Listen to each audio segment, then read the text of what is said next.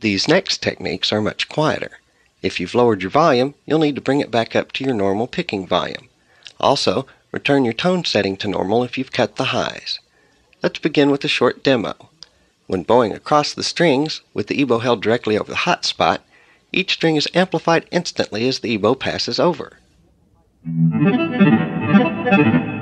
Cross quickly. Don't wait for one string to swell into sustain before moving on to the next. Each string sounds as loud as if you'd picked it. Now we have some fun.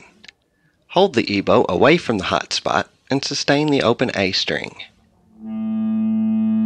Lock your right wrist into position, then glide up to the hot spot and bow back and forth from the A string to the D string and back using arm motion, not wrist motion.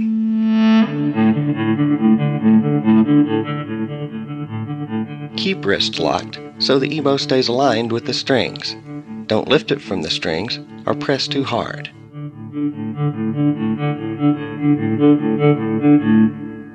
It's important to hold the EBow over the hot spot when crossing strings quickly. It's too quiet to be heard otherwise. Don't wait for one string to sustain and start getting loud before moving on to the other.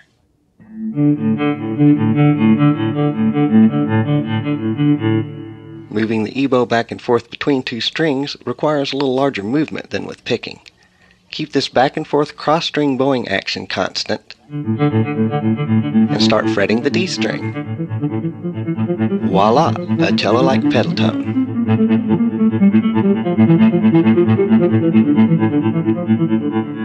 Okay, are you ready? Keep wrist locked with the EBow directly over the hot spot. Hold an A minor chord. Now move the EBow across the strings from the A string to the B string and back. Arpeggios.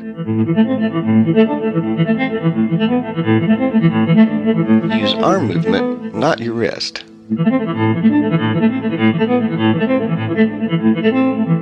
For an even response, cross the strings in a straight line over the hot spot.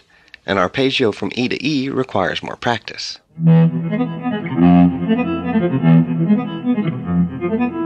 Lift the EBow from the strings to stop cross-string bowing.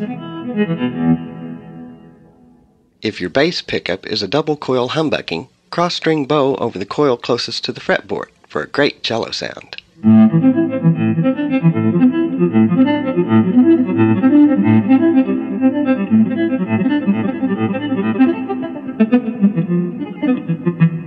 Bounce the EBow across the strings for a spiccato arpeggio.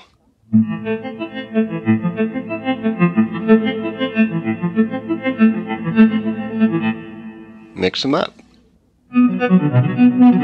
Create your own combinations. More fun than a human being should be allowed to have.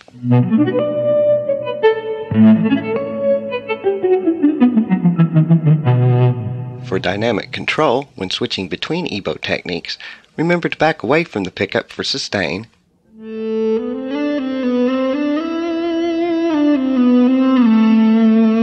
get close for spiccato, and always stay over the hot spot for cross-string bowing effects like pedal tone or arpeggios.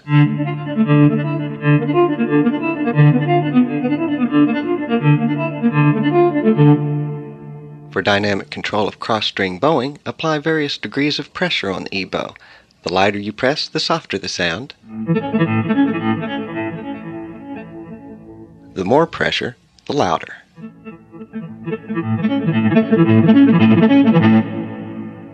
It feels very natural.